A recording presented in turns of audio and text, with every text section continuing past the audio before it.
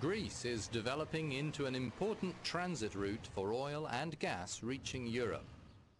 The European Union is increasingly nervous about its energy supplies, where they come from and how they get here. The region of Thrace in northern Greece has two major pan-European projects running through it. One is a gas line with a starting point in Azerbaijan and is planned to go as far as Italy. The other is from a port on the Black Sea to the Mediterranean, Burgas to Alexandroupolis, feeding Europe with Russian and Caspian oil and avoiding Turkey. A Greek member of the European Parliament and an official from the Thrace region addressed some of the pertinent points. The priority for the EU and for Greece is the security of the energy supply. We're also still trying and have succeeded in rebalancing our energy resources. The deal with Russia is very important for Greece and the EU. This mustn't be seen as becoming dangerously dependent on Russia. Il ne faut pas voir cet accord comme un danger de dépendance à l'égard de la Russie. Traditionally, our markets were oriented in that direction, towards the Black Sea and, of course, Russia. We're once again turning that way.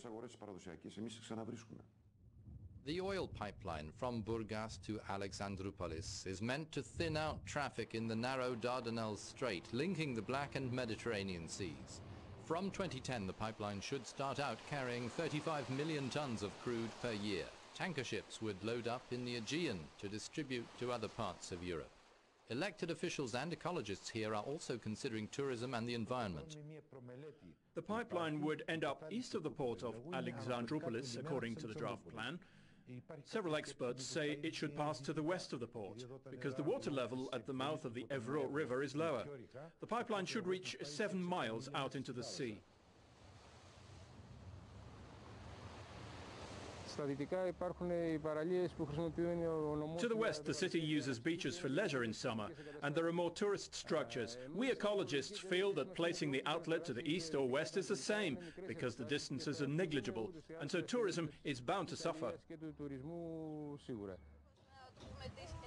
Some of the inhabitants of Alexandroupolis have organized to fight the project. Fishermen also worry about how the area will be affected. The number of ships moving up and down the Aegean coast.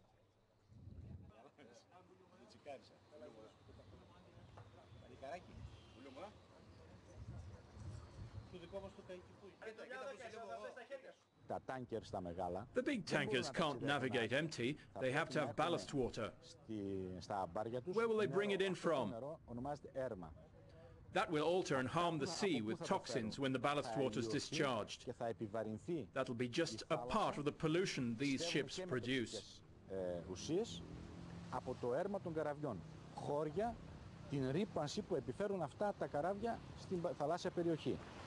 Local fears are being dismissed by the government, which insists the project will bring nothing but good. We believe that this project, this pipeline, is not suitable for the Aegean Sea because the population dependent on fisheries and tourism living on Aegean coastlines, both in Greece and Turkey, is such to make the risk of an accident really something that we cannot afford, possibly. We think that this pipeline should be based elsewhere and not in the Aegean Sea.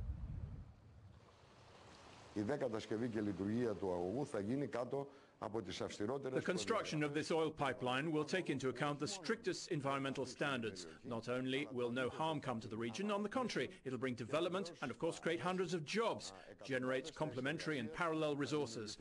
The whole region will develop greatly. What's more, the region of Thrace will benefit, and the community of Evros in particular. Και βεβαίως τα ωφέλη θα είναι για την ευρύτερη περιοχή της Θράκης, κύρια όμως για τον ομό Εύρο. A consortium will be entrusted to manage the pipeline's operations. 51% of the shares are in Russian hands and 49% evenly in Greek and Bulgarian hands. This took 14 years to negotiate. The European Commission followed the process closely. Για μερικά χρόνια For years, the United States saw the Burgas-Alexandroupolis pipeline as competition for other regional pipelines in which the Americans held an interest. I get the feeling that lately the US and especially American companies have started checking out and maybe taking part in this project. Chevron has shown an interest in the consortium to build the pipeline and later manage its exploitation, just as others have, such as in Kazakhstan. Και η οποία θα έχει τον έλεγχο και αυτού του αγωγού και την κατασκευή του και την αργότερα την λειτουργία του. Όπως και άλλες εταιρείες, υπάρχουν εταιρείες του Καζακστάν. Greece has demonstrated its determination in these developments. The Burgas-Alexandroupolis project is competition for an oil pipeline between Azerbaijan, Georgia and Turkey. Greece is even collaborating with its traditional rival Turkey to link their gas pipelines. Russia can also play an important role in Greek-Turkish relations. Bilateral relations must not be seen in terms of confrontation. There are many domains in which we can collaborate, cooperate, play together. Should the Union negotiate... The chairman of the European Parliament's Foreign Affairs Committee goes further. He extends European energy sustainability and competitiveness to a foreign security context. By more than 50% in the coming decades. It became abundantly clear to all. In order to fulfill the three objectives of the nascent European energy policy, namely these of sustainability, security of supply and competitiveness, we must all get down to the real business of creating a common foreign approach. The market itself, even if it is not distorted, will not resolve all of our problems. Any difficulty, even temporary, having the effect of reducing supplies of energy from third states, also causes serious disturbances in the economic activity of the Union and distorts the functioning of the single market. We were recently made aware, however, that the problem of energy security does not concern solely the area of industry or economics.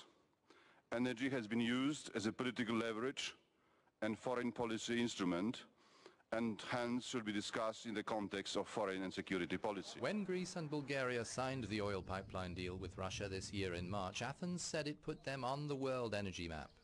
Moscow equated supply security with civilization. The EU continues to pursue common energy policies to broaden its options.